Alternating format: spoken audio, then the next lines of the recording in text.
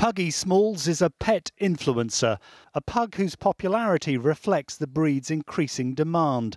But new research says the characteristics which make pugs popular are behind health issues suffered by the breed.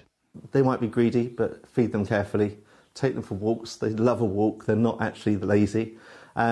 Love them, but also know their grooming routines. Check with your local groomer, see how they kind of clean the wrinkle folds and care for their fur and brush them, and most of all, give them hugs. Social media has helped increase pugs' popularity, but researchers found the dogs were nearly 2 times as likely to have one or more disorders recorded in a single year compared to non-pugs.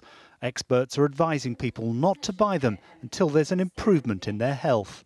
In very common levels in pugs were problems related to breathing. They were hugely prone to eye ulcers because the flattened face has meant that the eye socket is much shallower. Their eyes bulge. This makes them look very cute from a human perspective, but it means their eyes are very predisposed to disease. Between 2005 and 2017, there was a 5-fold increase in kennel club registrations of pugs.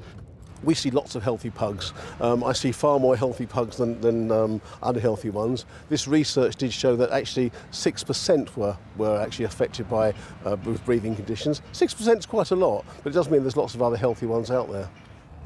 Ralphie here is 4 years old and a very healthy and happy chappy with adorable looks.